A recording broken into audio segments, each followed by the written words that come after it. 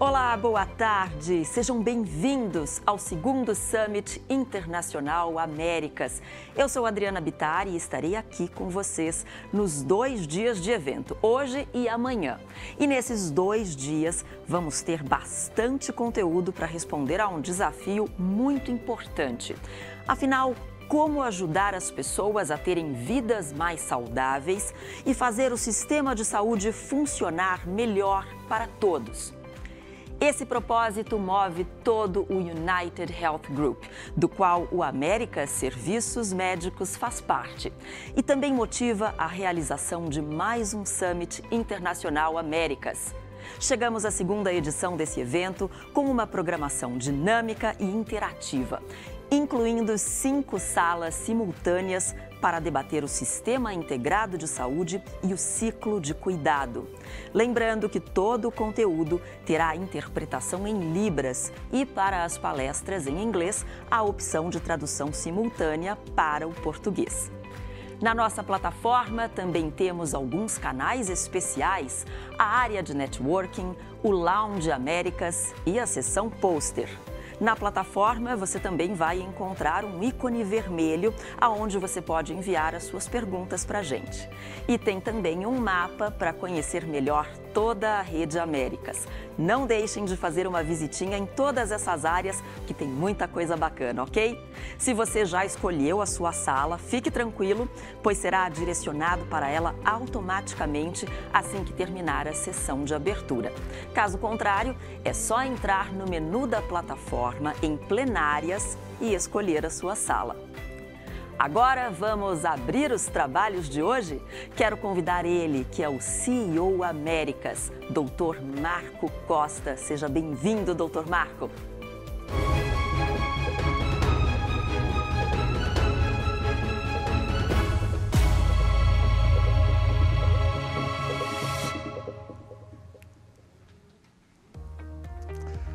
Boa tarde. Obrigado, Adriana. É um prazer estar aqui com vocês nessa abertura de um evento tão importante, né, que fala direto para o core da nossa missão, né, ajudar as pessoas a terem uma vida mais saudável, né, fazer o sistema funcionar melhor para todos. Né? O compromisso do Américas é baseado na entrega de valor para os nossos pacientes e para os nossos colaboradores. Os pilares do nosso cuidado são as vidas humanas e, para isso, temos um foco absoluto em desfechos clínicos e experiência de excelência. E para atingir essas metas, é uma meta do negócio, é necessário fazer um sistema de saúde mais eficiente e melhor para todos. Eu acho que eu volto para você agora, Adriana, para que a gente continue a nossa sessão.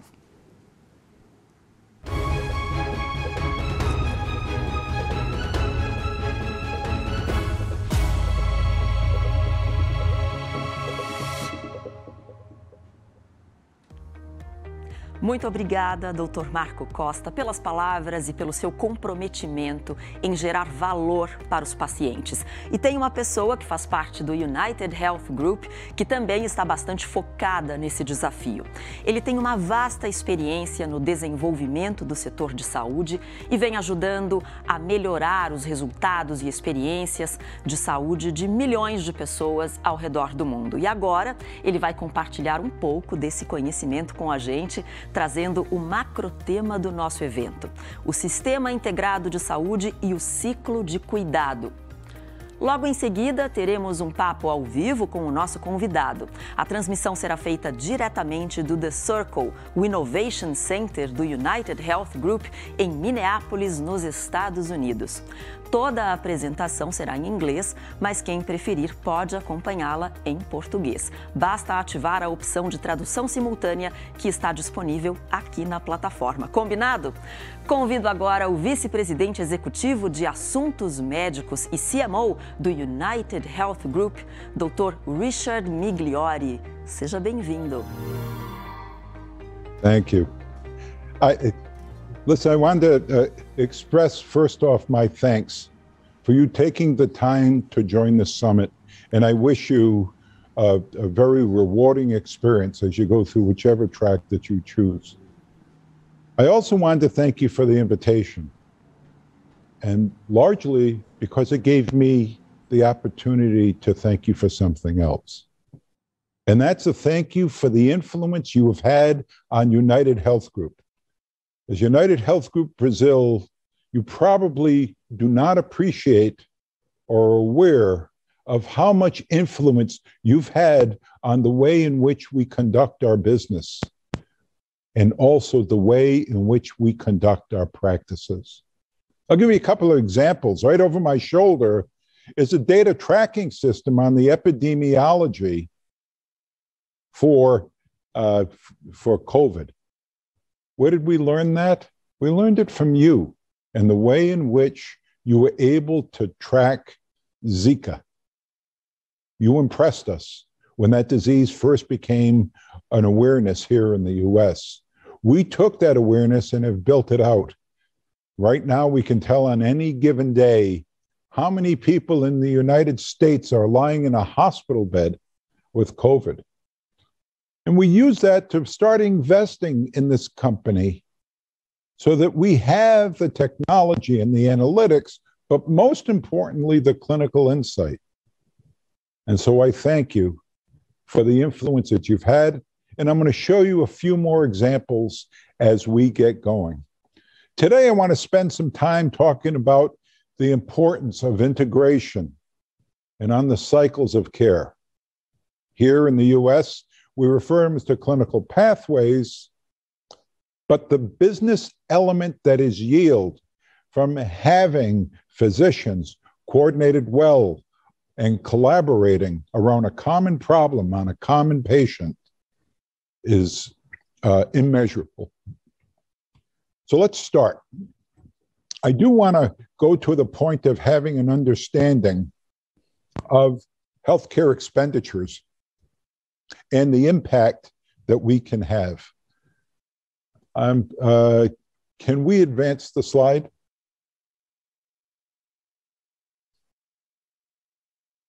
Yes. So one of the things that was studied in the US, and I am sure that is the same thing in Brazil, is that healthcare has within its expenditure waste. In the US, it's imagined to be anywhere from 25 to 30% of total expenditure waste. The largest components of that waste, however, a quarter of the waste that we see is because of bad decisions and poor judgment and practice. Another 17% is about doing the right thing, but doing that thing wrong. In other words, being inexperienced or unskilled in a particular dimension of care. Between these two elements, you have almost half the waste in the system is either doing the wrong thing or doing the right thing wrong. There are other elements that may be more local to the US, but may be present in Brazil as well, including the pricing of certain items because it's not a very clear pricing system. It's the administrative cost from management of a system that is rather fragmented. It can be fraud and misrepresentation of what is done on behalf of a patient. And then finally, a smaller contribution from missing an opportunity to treating a disease. But if we were to focus on those first two elements, unnecessary services and ineffectively delivered services, we could see something that becomes evident as we start doing analysis. One of the things that Optum Insight helped us with is to understand this. If you were to look at diseases and lay each disease out on a spectrum based on how frequently a given disease occurs and the amount of complexity in the case, you could see that the relationship is here. It's hyperbolic, all right? And when you examine that, you can see to the left side where diseases are less complex, they occurred more frequently. There is waste in that system, but typically it's on the basis of cognition, not on the basis of skill. It's on the basis of judgment. As diseases become more complex, talking about transplants or complicated cardiac interventions or CAR T therapy and a variety of other things, Then all of a sudden, skill becomes more important. The problem is, if you're going to manage waste in the system, you have to have a very different solution to separate out the treatment of things that are driven by judgment and the things that are driven by complex conditions. This is also a place where UnitedHealth Group Brazil does things well. A case in point, I remember when Charles Suleiman was taking me around when I first was introduced to Brazil, even before the merger, back in 2013. We looked at some of the institutions, and you already had electronic medical records with built-in algorithms of care. That is so advanced in the United States. That is so much more advanced than what you would see typically in the United States, except in its more organized practices. And it was a very impressive reason for us to go forward with the relationship with UnitedHealth Group Brazil. You also did a lot of things on the complex conditions that made a lot of sense. I remember working with Walter Furan, when we would go ahead and when Dr. Furlan would show us what was happening at Total Core, where there was a concentrated effort to bring together all of the cases under one roof so that you could build expertise in judgment and in skill. As a result, when you had the audacity to measure yourself against the best cardiac programs in the US, you scored very highly. All right? It was a center that we would be very proud of in this country and would be directing people to, just as you do in Brazil. It's rather amazing. And to see that kind of mindset shared really made us clear that we were seeing things out of UnitedHealth Group Brazil that made us realize that this was a very important investment. One of the things, just like in Total Core here in the US, we're looking at just heart transplants. And one of the things that we did is we plotted out from national data the performance of every heart transplant program in the country. We were able to map out how many cases did they do in a year versus what the survivorship was. And there was a correlation that the more you did, the greater likelihood you have of doing it well. But we're able to identify those very institutions, get good contracts with those institutions, but most importantly, be able to direct people to those centers. Because in healthcare, it's very clear that the lowest cost form of healthcare is healthcare done right the first time. What's the proof? It's here. If you were to look at heart transplants across the United States, you can see that there is a predictable savings that comes about by higher quality. We call it the quality dividend. When you deal with people who know what they're doing, they have better judgment about who needs a procedure. And when they do the procedure, they have better skill. All right. And because we're able to get the volume discounts, we also get a better price. So between the quality dividend and the price advantage, that kind of thinking really drives healthcare. And it was very clear, even as far as I got to meet you back in 2013, that you were already thinking that way. Another area to driving out waste is something else that we were seeing. And we saw this in Brazil. And it was the collaborations of physicians who work together, constantly looking at their practice patterns to come up with the ideal approach.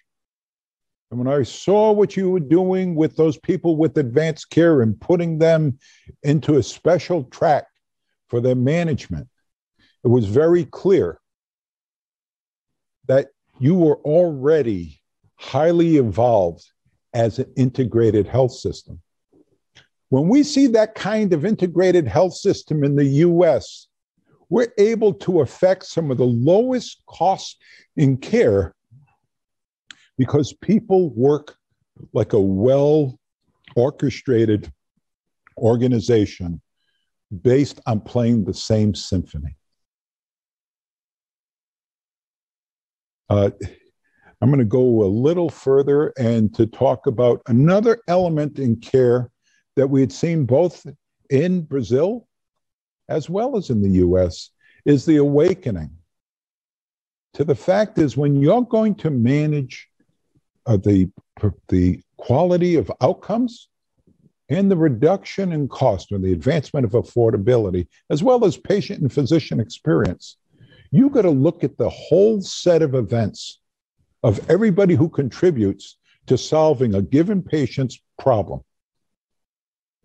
Because it's not until that, when the patient examines this, their only view is, was my appendectomy, my appendicitis managed well? Was my brain tumor managed well? And it comes from the fact that when you make a solution, you've got to bring all parties to the table. And the very integrated nature of what we see in Optum Care here in the US and what we see in Brazil for UnitedHealth Group Brazil, we have a real appreciation for what happens when everybody is working together, knowing their role and playing their instrument to get that fine symphony. The economic impact is evident here. These are the comparative savings in the United States, and I will guarantee you it's got to be the same in Brazil, that when you have way on the right-hand side, the savings that occurred as a result of being a highly orchestrated, well-designed, well-rehearsed, well-planned, full assault on a healthcare problem, you'll get your greatest benefit. Quality does pay. It pays dividends. There was something else we saw both at Optum Care and UnitedHealth Group Brazil that helped us to further understand the adaptive nature of integrated organizations. My dear friend, Rafael Vasconcelos, was very proud, and he shows me many of the things that you're accomplishing, and he brings it here to UnitedHealth, to the US, and shows me, he showed what happened when the pandemic hit. And we looked at telemedicine consult volumes that occurred. And you can see just before the pandemic, there was very little activity. But here in Brazil, as I'm showing you in this exhibit, and in the US, all of a sudden, highly skilled physicians were able to adopt this technology and reach their patients in a way that has become very satisfying. Even with the pandemic starting to wane, I have confidence that patients are still going to go to see you through this mechanism. Now, one of the things that's important is very early on in this, many of these types of visits were emergency room visits. But what evolved over time is with the convenience of being able to go to telemedicine, patients now are relying on their primary care and specialist systems to get their problems resolved. It is a far more coordinated system because UnitedHealth Group Brazil and Optum Care have both gone to that area. There are things that can be done to further enhance. You know, at UnitedHealth Group, we talk about having 3 competencies, one of which is across the world, there are 110,000 physicians in this company. It is a pleasure to be one of them. It's a privilege and an honor to be one of them. But one of the things that we learn is, first, we need to have clinical insight. Second, we need to have technology. And third, we need to have analytics. In these next couple of slides, I'm going to show you all of those things combining together to make a better product. Here, what we're looking at is ability for a practice to see all of its patients and understand how that practice is going. They can do all kinds of analysis like this one that looks to see when patients are going elsewhere for their care. But it allows you to drill down and to see why they're leaving. What are they getting done outside of your system? Where are they leaving? What diseases do they have? What procedures are they getting? Which physicians seem to have the least loyal patients? So that way you have the ability to go back and to encourage them back into the system. You also have the ability to look at patients and see which are the sickest and to use your analytics to see people that you may want to go further, very much like what you were doing in the past. These are all elements of an integrated practice that are now getting mechanized. Again, even going back to our medicine conversation, one of the first demonstrations that I'd ever seen at UnitedHealth Group, anywhere in the world, of effectively used telemedicine is when Daniel Bezzetta was showing us the neurology consultation from site to site. That gave us more confidence that we need to invest in this, because I saw the impact that was had by being able to consult across the entire system with a centralized group of neurologists to make determinations about thrombolysis, etc. It was a very impressive demonstration of what was going on, and it gave us reason to believe we could advance it further. And we learned it from you. I also want to look at, we're also showing you some tools that we're building that, much like the algorithms I saw based on the electronic medical record within UnitedHealth Group of Brazil, we're able to see the ability to order medications, to understand what the patient's benefits are.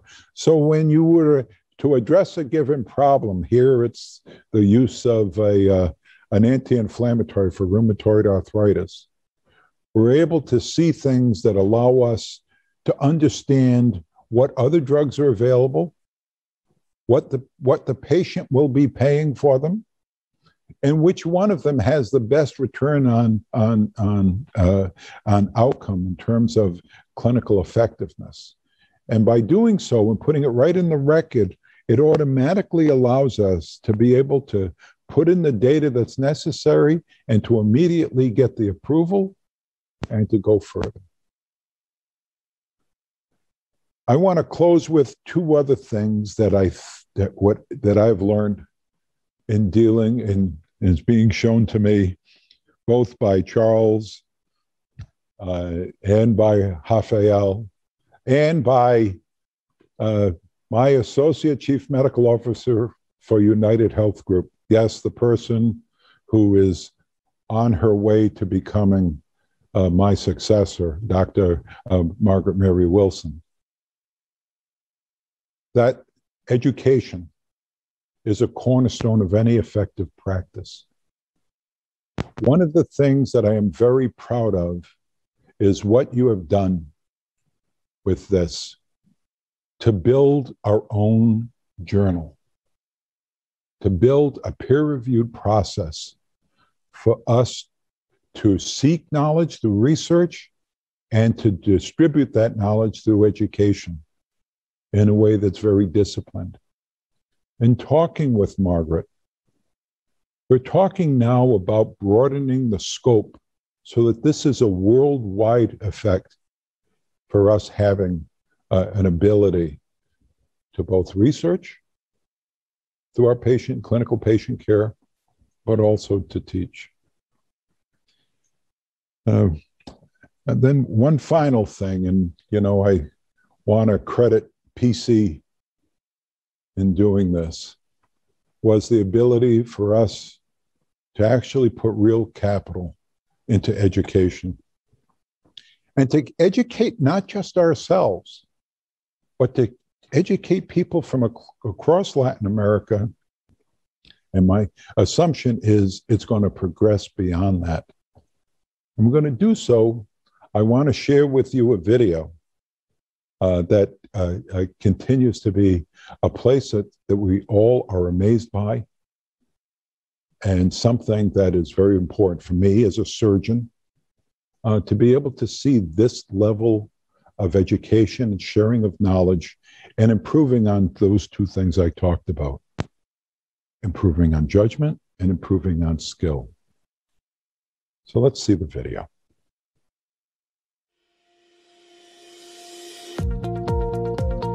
O Centro de Educação e Treinamento Edson Bueno, Unidade de Ensino, Pesquisa e Inovação do UnitedHealth Group Brasil, completou 4 anos. Durante esses anos, nos consolidamos como referência em capacitação médica, geração e compartilhamento de conhecimentos. Nossa infraestrutura e tecnologia de ponta ainda conta com a presença do IRCAD, o mais renomado instituto especializado em cirurgias minimamente invasivas do mundo.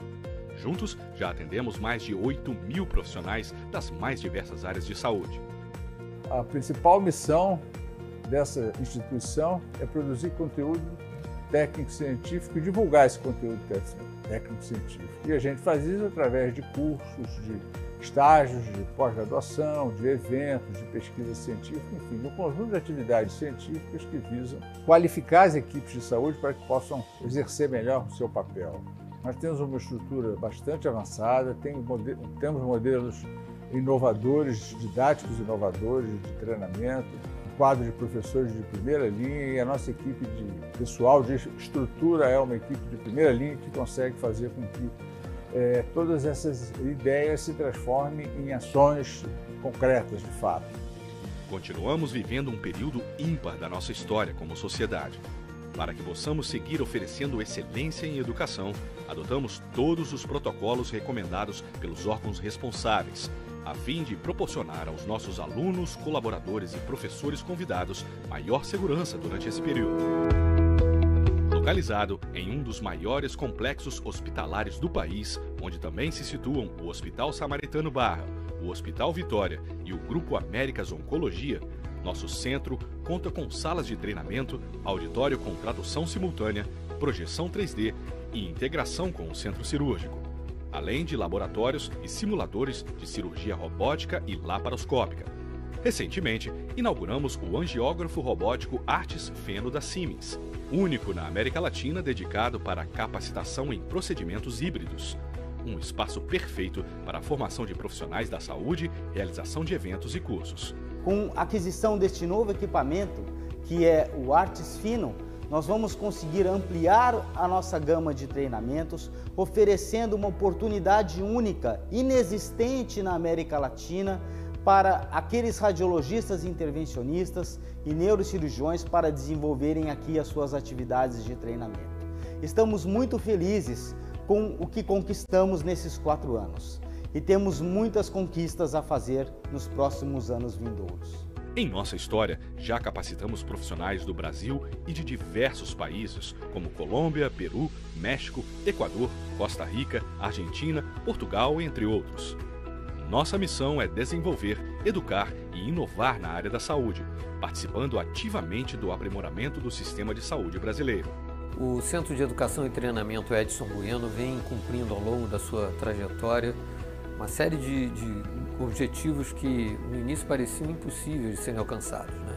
A medicina tem evoluído de uma forma muito veloz e esse avanço tecnológico ele precisa ser acompanhado de modelos de educação e de treinamento adequados para fazer sentido e dar ao cirurgião e ao intervencionista condições de extrair o máximo dessas tecnologias com o máximo de segurança para os pacientes. E essa amplitude toda faz com que a gente se torne uma organização muito única, muito singular e sem nenhum parâmetro de comparação na América Latina.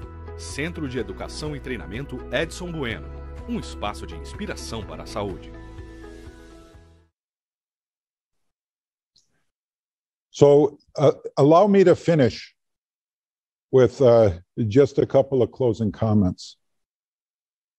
And they're about our admiration across UnitedHealth Group for our colleagues in Brazil. We admire your commitment to patients.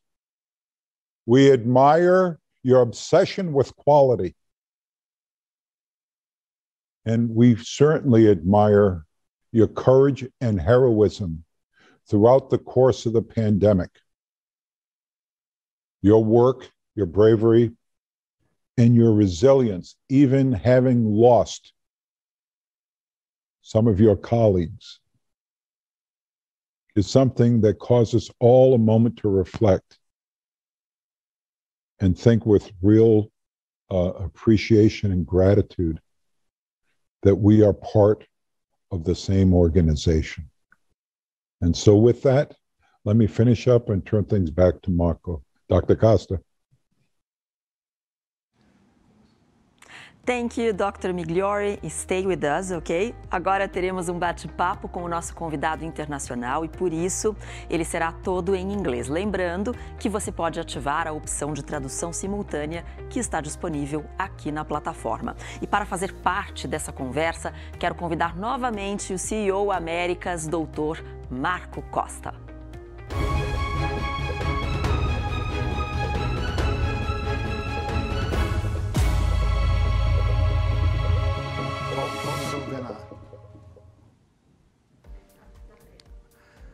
Hi, Dick. Wow. Thank you, first of all, for your kind words and your appreciation for all the work that has been done by my colleagues in Brazil.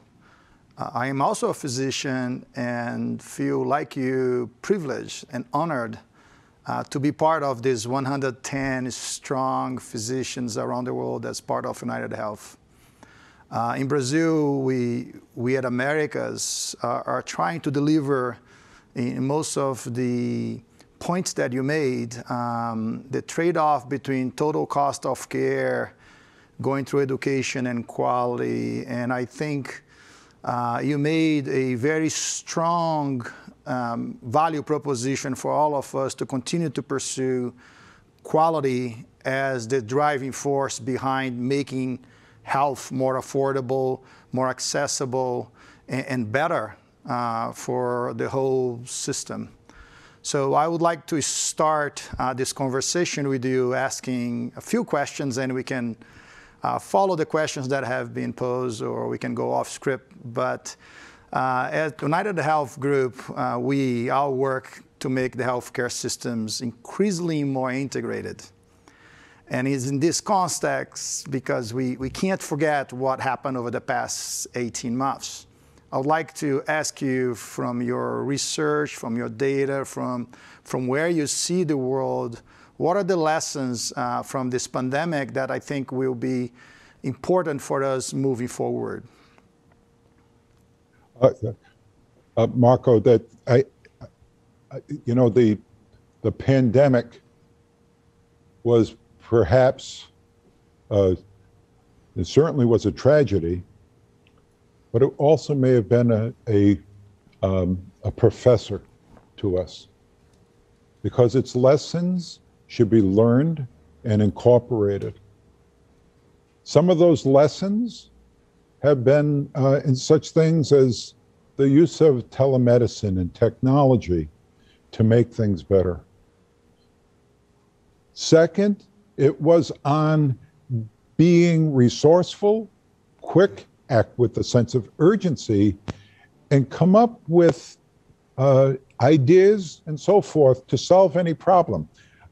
We even, paid attention when you were building the masks, the face shields, de novo, out of a manufacturing process that had nothing to do with health care. But in doing so, you're able to protect the staff. The integration component was clearly evident, because when you watch what happened to the pandemic, be it in Brazil, elsewhere in Latin America, or even in the US, We all put ourselves back to back to protect each other. And that perhaps was the most important thing. We should never forget the fact that we are a band of brothers and sisters as we start addressing these problems. And the collaboration, the common attitude, and then working together is a part of our culture, which I know was present before the pandemic and since we've known you, and has become an even greater part of the strength of this organization. Thank you for being an inspiration to all of us in the way in which that occurred. And health system also involves integration of the analog world, the in-person interaction in hospitals, medical centers, clinics, and the digital world, you know, the digital journeys, the apps, the websites, the tools, the telemedicines.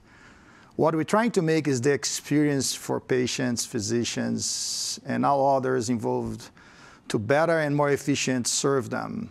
This approach allows organization, coordination of outpatient clinical data, as you pointed out, so important moving forward that we should be able to bring out this fragmented database that is scattered in several databases from a point where information, right, it's so rich, is available in a very simple and a very fast, agile way for both, not just the physician, but the patient and society as a whole. So I would like you to comment a little bit on this importance of accessibility and data information in the context of the future of healthcare. Sure, Marco. Listen, as I said at the beginning, we have 3 competencies in this company, one of which is clinical insight, knowing what to do and how to do it. Number 2 is technology that can work fast and at scale. We process some 47,000 electronic transactions every second across the world. That helps us to keep the system running smooth, but also helps us to generate data. And that data goes to our 3rd competency, which is our ability to analyze that data, to curate that data and to analyze it in a way where it becomes useful sense. But one of the things that we all need to remember is that while technology helps us to advance, to become more available, just like telemedicine did, just as Daniel was showing in neurology, the technology has to serve the practice and has to be adapted to serve the needs of the physician on the front line. All right? The physician doesn't need to serve the technology.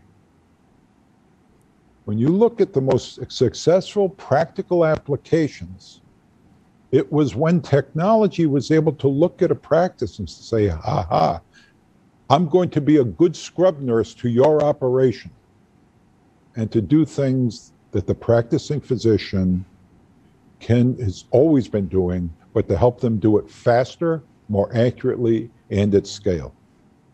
We can't lose those priorities. Indeed. We can't just focus on technology and forget the service that we provide and the purpose of that service and the people that are acting, the players, right. The patient, the support staff, you know, the family members who are waiting anxiously for the outcome of the service that we are providing. So I would like to shift a little bit from technology to systems of excellence. By the way, that's how we call it in Brazil. At Americas, we establish end-to-end care through systems of excellence, trying to focus right there where you said high complexity, highly skilled, right patient, but not only doing that procedure, but taking care of the end-to-end care of that patient. That's what we're doing today at Americas. And I would like to hear your comment on implementations of cycles of care, the relevance, the importance, and how you see it driving care moving forward. So if you reflect back on the slide that I showed about total cost of care, the only way you can truly impact better outcome and lower cost to its optimal performance is when you have the ability to understand that full cycle of care. Here in the US, we call it the clinical pathway. But your obligation to the patient presenting with the problem isn't complete if you're a surgeon when you put on the bandage. It only is complete when that patient has had their medical problem resolved. The other thing the surgeon has to remember, and I'm using surgeon as an example, is that you cannot do it by yourself. That along the way, there's somebody who made the original diagnosis and the referral. There is somebody who is taking care of some coexistent disease. There is a nurse who in the middle of the night is recognizing a change in physiologic signs that needs to be addressed urgently. It's that kind of thinking from beginning to end, where we maximize the contributions of everybody, irrespective of their level of licensure, in a coordinated instruction that makes this a symphony worth listening to. Indeed. Your comments are music to all of us who serve day in and day out the needs of our patients. Thank you. The looking forward, right? We try to say here at Americas, onward Americas, because we are trying to take what is today and move very fast to the future. But the future is open today with a lot of unpredictabilities and a lot of uncertainty. One of them I will pose is affordability. And the other one may be access to care. No matter how well we serve within our walls, patients can't still get to us, or those who can get to us, some of them can't afford. I already plug in two topics for you, but the question really is, what are you seeing the main challenge? How we prepare to future like 2022, 2023 for the healthcare as a sector overall, not just hospital systems or insurance, but I would like to see or to hear your views and advice for us here in Brazil on how we advance our system. You're asking a very important question, Marco. That when you start looking at healthcare, we really have to pull our minds out of healthcare for a moment to understand the broader trends and what is happening. Our populations are getting older, both in North as well as South America, right? With that comes a need for greater and greater care services only because of the aging of the human body, all right? Technology is evolving. It allows us to do some things we weren't able to do in the past. Life sciences are evolving, giving us new capabilities. The antiviral medication announced this morning by Pfizer for COVID, is just another example. So our tools are getting better, but we have trends that we need to deal with. The groups that are going to succeed are going to be those that plan the best. And as you start looking forward, one of the things that we as physicians cannot forget is that your success is tied to doing a good job and getting the best outcome. The best outcome results in you not having to rework a complication. The best outcome allows for you to resolve the problem in a shorter window of time. In manufacturing, it's called cycle time, right? What's this cycle of completion? All right? You improve your cycles of completion, your capacity improves. Capacity allows for access. Technology allows for scale. And those are the ways in which we have to think. and I'm going to, sorry to keep bringing it up, but I think the examples we saw with the way in which you manage stroke in Brazil is clear evidence that if you can start relying on technology to apply a physician's insight and judgment closer to the patient, maybe as soon as the ambulance,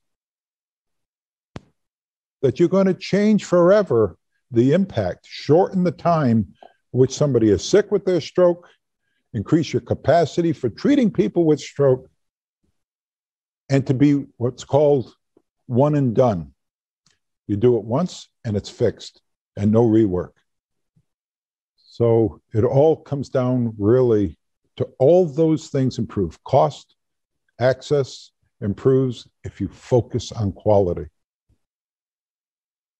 I couldn't agree more. And this reference that you make to tele-stroke program at Americas, this is an old program that was established here even before UnitedHealth came to Brazil.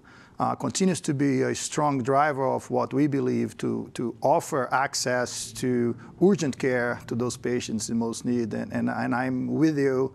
When I came last year, I came from Cleveland, where we had one of the most established networks for stroke, and I felt that we're still behind what Brazil has achieved and what we have achieved at Americas in terms of caring for those patients with a telemedicine program. So thank you for referring to this too many times, because it's really impressive quality of what you do. It's inspiring. It's inspiring. It is really inspiring work. We're very proud of it. Yeah. And the fundamentals, right? What we are trying to discuss here in Brazil with our colleagues, within the organization and outside, are basically quality of care. It drives everything. It brings efficiency. It brings operational efficiency. It's not the other way around. And I think we have gone a 20-year path of thinking operational efficiency first and quality of care second as a consequence. But I hear you as our leader in our organization. I believe that I think we are bringing this back as UnitedHealth in the US and us here in Brazil.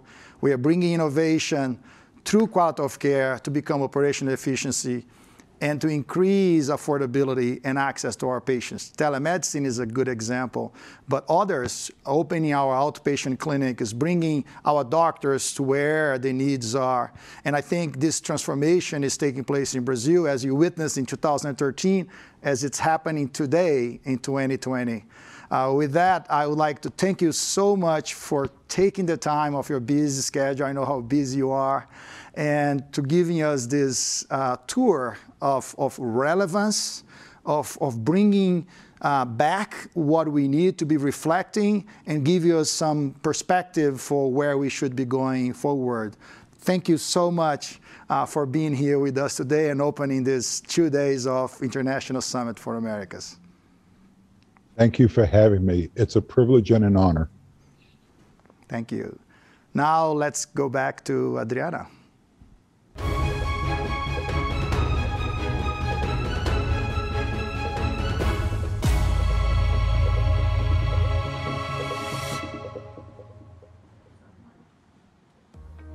Thank you, Dr. Migliori. Muito obrigada, Dr. Marco Costa. Foi um excelente debate.